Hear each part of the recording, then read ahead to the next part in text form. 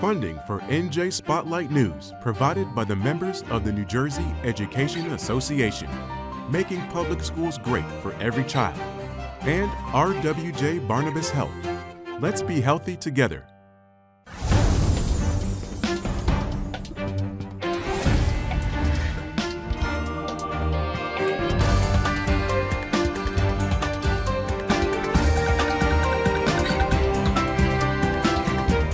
From NJPBS Studios, this is NJ Spotlight News with Brianna Vannozzi.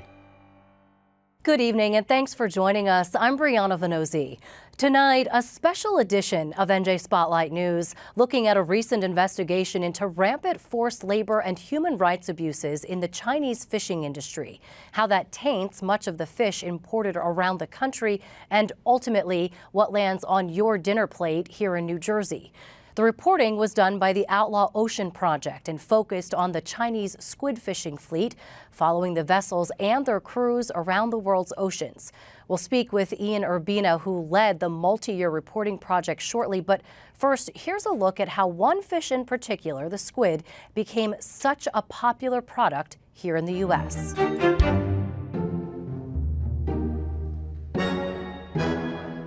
For millennia, from Japan to Portugal, people have eaten squid. But Americans arrived late to the feast. Up until the early 1980s, most Americans viewed squid as fish bait, a slimy, unappetizing sea creature unfit for human consumption.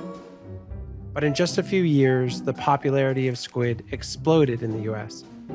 It went from relative obscurity, served mostly in niche restaurants, predominantly in cities along the American East and West Coast, to just 3 years later, becoming a wildly popular appetizer on the menus of hundreds of chain restaurants across the entire country. This was a rapid transformation, and it offers several important stories. What took place in the minds and tastes of the American consumer is a wondrous tale about the magic of marketing. Behind that, there's a parable about a conservation campaign gone awry and the perils of mass-produced food. And along the way, we also get a broader history lesson about China's emergence as the global superpower of seafood, operating the largest fishing fleet the world has ever known. By the 1970s, U.S. fish stocks were on the verge of collapse. Overfishing had wiped out most of the fish near shore, raising the alarm for conservationists and the U.S. government. While stocks of traditionally targeted fish, like cod, menhaden, tuna, and swordfish, had plummeted, squid remained abundant because most Americans had not developed a taste for it. Alarmed by the looming crisis, Congress, universities, and conservationists began a rebranding campaign, the likes of which never seen before or since. Its goal? To convince Americans to eat this slimy creature. The federal government paid universities to figure out how to persuade fishermen, chefs, and American restaurant patrons that squid was delicious. MIT published a report calling on restaurants and grocery stores to stop calling it squid and instead use its more exotic name, calamari.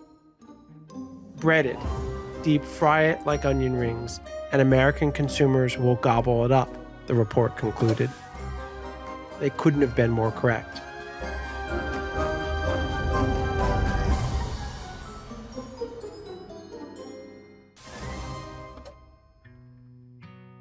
One hurdle standing in the way of squid going mainstream in the US was the time, difficulty, dirtiness, and cost of cleaning squid. In 1981, two engineering professors from the University of California, Davis, Paul Singh and colleague Daniel E. Brown, developed and patented the first automated squid cleaning machine. They were convinced that by automating this process, the cost of squid would go down and demand would go up. But the machine failed to sell in the US for two reasons, one small and one big. The small one was bad timing. That year, El Nino decimated squid landings off the California coast. The bigger factor, however, was China.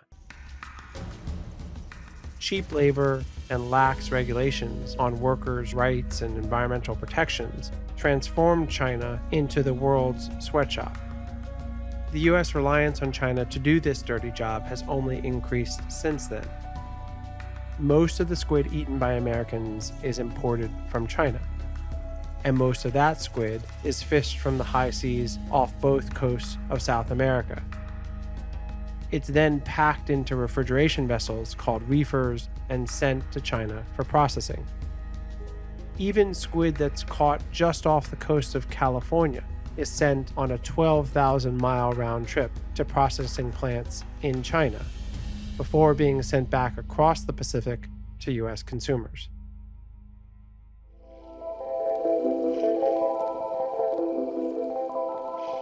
As our oceans and marine life continue to be threatened by the climate crisis, squid are uniquely resistant to these threats. Ocean acidification, which is fast destroying many of the world's coral reefs, is meanwhile having limited effect on squid. Rising ocean temperatures from global warming are not killing off squid, but causing it to reproduce faster. Whereas most other fish stocks globally are crashing, squid numbers are going up, largely because overfishing has removed most squid predators like sharks, tuna, and whales. Compared to other animal protein sources, squid has a smaller carbon footprint, making it even more appealing to environmentally minded chefs and climate-conscious foodies. For these reasons, many experts point to squid as being a food for the future. But at what cost? Fishing is ranked as the deadliest job in the world, and by many measures, Chinese squid ships are widely viewed as the most brutal. They are ranked as the largest purveyor of illegal fishing in the world. Debt bondage, human trafficking, violence, preventable injuries, and death are common in this fleet. US and UN officials say that China's squid ships are more than any other type, the most prone to using forced labor. As the popularity of calamari grows, what toll will it have on the planet and to the people who do the work?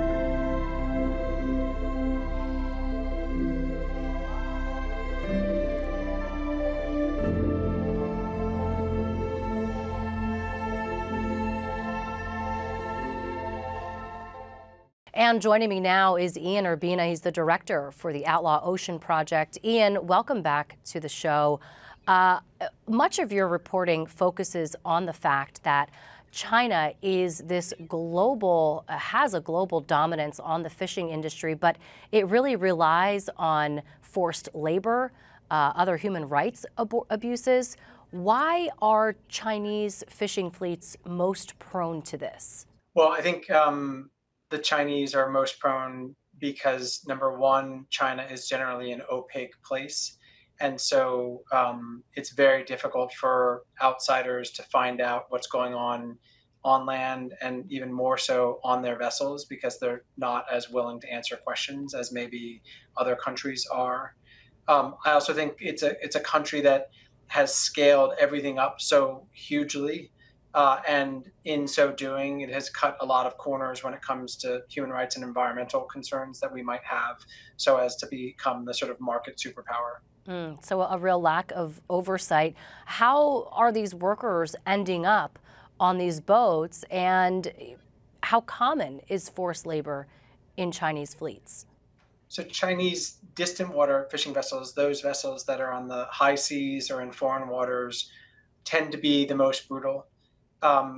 Before COVID, most of the Chinese vessels were using foreign crew. So you might have a fishing ship that had 40 males on it, and 5 of them would be Chinese officers, and the rest would be typically Indonesian, African, or Filipino crew. A lot of those guys are trafficked. They don't speak the language of their captain. They've flown across the world to get the job. They have their passport confiscated, and they're signing a 2-year contract when they have to stay on the ship. Given any type of guidance, Ian, to even follow that contract, I'm guessing it's not in their native language. Is there any assistance for these workers?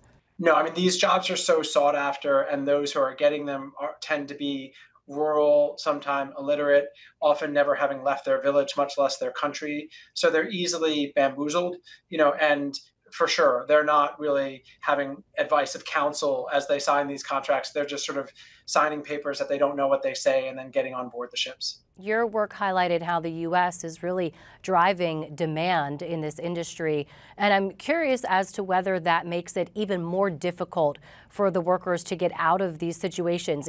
Is it even possible for them to get out?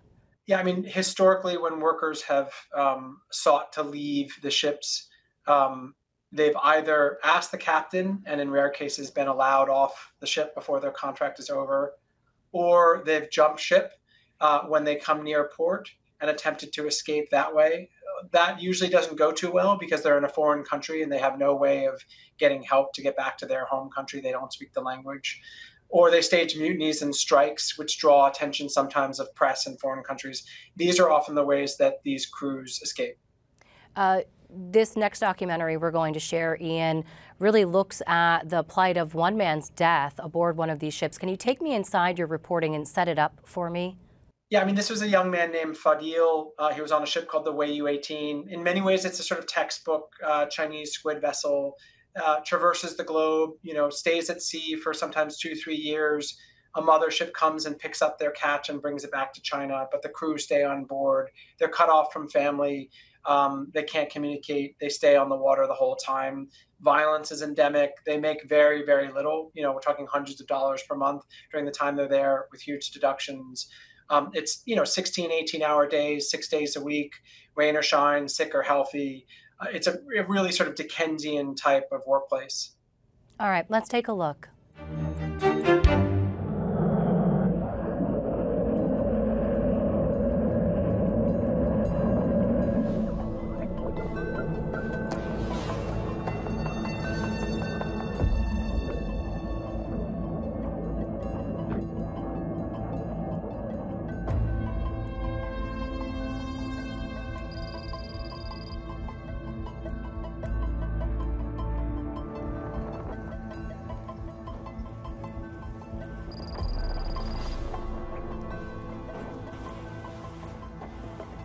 In July of 2018, a young man named Fadhil left his home in Indonesia to work as a deckhand on a high seas fishing vessel, a Chinese squid jigger called the Weiyu-18. He was 25 years old, venturing out to sea for the first time.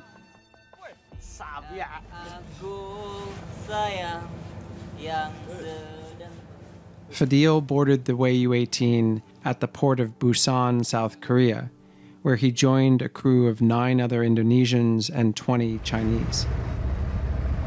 From Busan, the rusty red and white steel-hulled ship traveled for several weeks to South America to work the high seas fishing grounds off the coasts of Peru and Chile.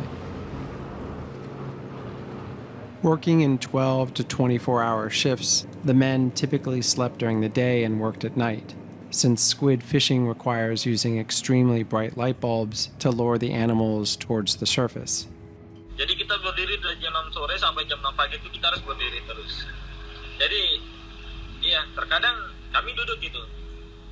Kalau seandainya tidak ada mandornya gitu. Tapi kalau seandainya ada mandornya kami berdiri karena pasti kena marah gitu. Tapi banyak kan mereka marahnya hanya orang Indonesia saja, kru dari Indonesia.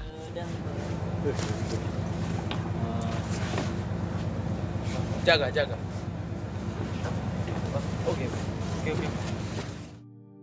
On the ship, the men slept 4 to a room in wooden bunk beds, each with one blanket on a soggy foam mattress made wet by walls that sweated with condensation. The Indonesian crew was provided drinking water that was rust-colored and tasted like metal, while their Chinese counterparts drank bottled water. Indonesian deckhands were only given salt water for bathing and washing their clothes, and for rations they were given rice and instant noodles. Violence on board the Weiyu-18 was common. The men described the foreman and the captain hitting them on the head and slapping and kicking them, usually for not understanding instructions given in Chinese, taking too long to untangle a fishing line, or dropping squid on the deck.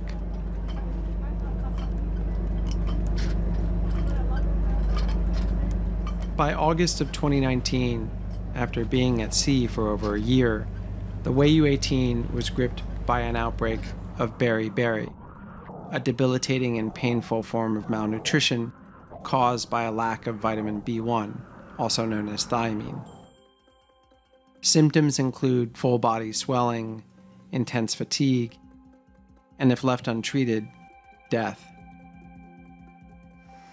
Experts say that allowing workers on fishing ships to contract and die from beriberi constitutes criminal neglect, because the disease is so easily prevented through proper nutrition or vitamin pills, and can be treated when it occurs. As over a third of the world's fish stocks have collapsed or are on the verge, fishing fleets have begun traveling further and staying at sea longer in hopes of catching the minimum needed to remain profitable. This is especially true of Chinese squid ships that typically travel further than other vessels and stay at sea for up to 2 years.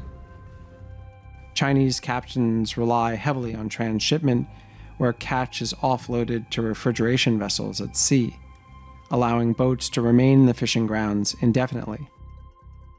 This practice greatly increases the risk of beriberi among long-range fishing vessels. Ya sakit aneh Bu ya. Ya seluruh badan tuh bengkak gitu nah. Cuma bertahap memang. Bertahap pertama tuh dari kaki gitu kan bengkak seperti itu. Bengkaknya tuh hampir sama seperti kaki gajah seperti itu. Too weak to work, Fadhil stayed in his quarters while the other Indonesian deckhands took turns checking on him. He became too tired to sit up, and he vomited any food or water he consumed. For treatment aboard the Weiyu-18, Fadhil was given the Chinese equivalent of ibuprofen, in packaging indicating that the medication had expired. Sudah minta pulang gitu kan. Cuma waktu itu kapten sebenarnya tidak mengizinkan gitu. Soalnya ya mungkin kalau seandainya dia pulang kan berkurang lagi tenaga, sedangkan di kapal itu kan kami cukup kekurangan tenaga gitu sebenarnya.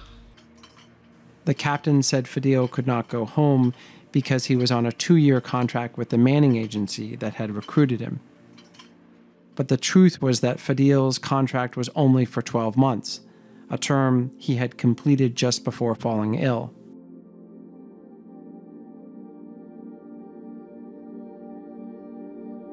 For the next 2 weeks, Fadhil's condition quickly deteriorated. He had trouble breathing, and he could not stand or urinate. Then came the seizures. The other Indonesian deckhands decided to move Fadhil into Ramadan's room, who was doing all he could to comfort his dying friend. Saya sudah tidak kuat lagi, dia bilang. Cuma dia waktu itu langsung berpesan bahwa nanti kalau seandainya saya meninggal, dia bilang, tolong mayat saya harus sampai ke orang tua saya, seperti itu. Dia berpesan seperti itu. Tolong kalau seandainya saya meninggal, mayat saya harus sampai ke orang tua saya.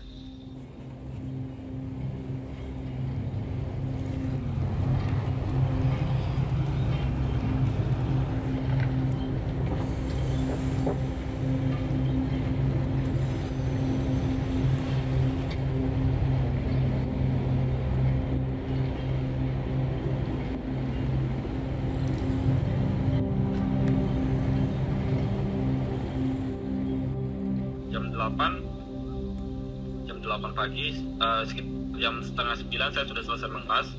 Saya menanyakan kabar dia kan. Cuma waktu itu saya tidak ke kamar gitu, karena saya udah bertanya-tanya gitu kan. Fadhil ini kira-kira sanggup tidak gitu. Tidak harapan seandainya seperti itu rasanya itu. Sudah betul-betul menyerah sepertinya dia kan. Nah, tiba-tiba ada salah satu kru dari Indonesia, dari teman kami, dia berteriak-teriak, Fadhil, dia bilang. Jadi saya lari ke kamar. Di kamar ternyata sudah penuh orang. Dia sudah ada dari kepala kamar mesin orang Cina, dia mengatakan, Neola itu dalam arti Indonesia itu dia sudah tidak ada lagi.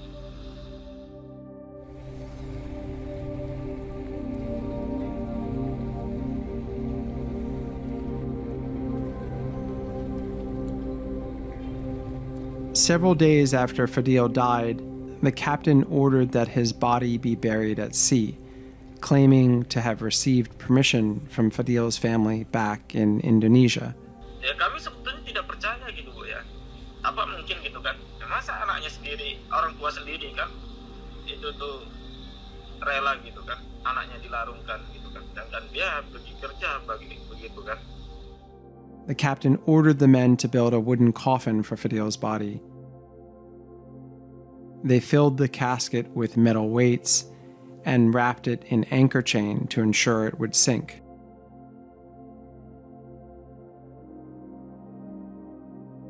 Fadhil's body was then buried at sea.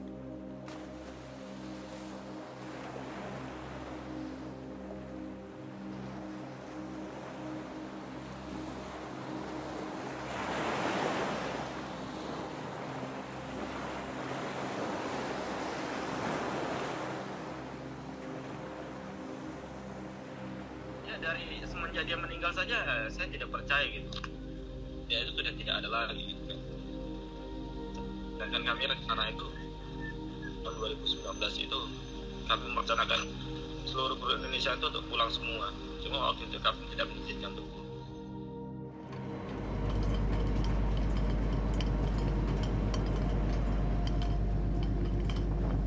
Fishing is the most dangerous profession on the planet. Each year, over 100,000 workers, like Fadhil, die on the job. What remains unclear is how many of those deaths are from forced labor or neglect.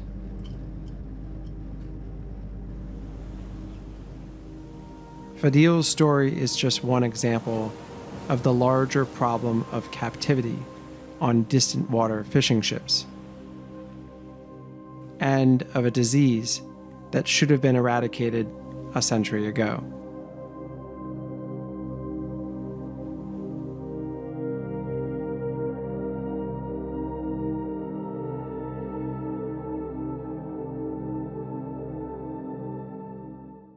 And it's really a harrowing journey for these workers, and watching Fadhil's story there it's dark and disturbing, to say the least. Is anything being done to end these abuses?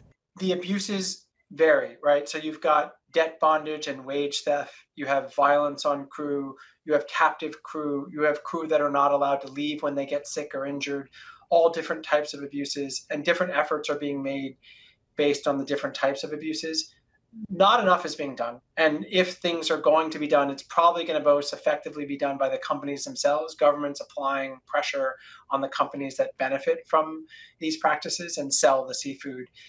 But things are starting. In the last couple of months especially, you've seen a lot more congressional figures, including from New Jersey, apply pressure on companies to clean up their act. And that was Representative Chris Smith, who you mentioned there. But aside from probing and holding hearings, what else can the American government be doing? Well, I mean, there are a couple things. One, there are laws on the books that allow Customs and Border Patrol to stop the import of things that are tied to forced labor. And so one clear tool on the table would be to apply that to these types of imports. Seafood coming from China in general, or seafood coming from that province in particular, or specific companies.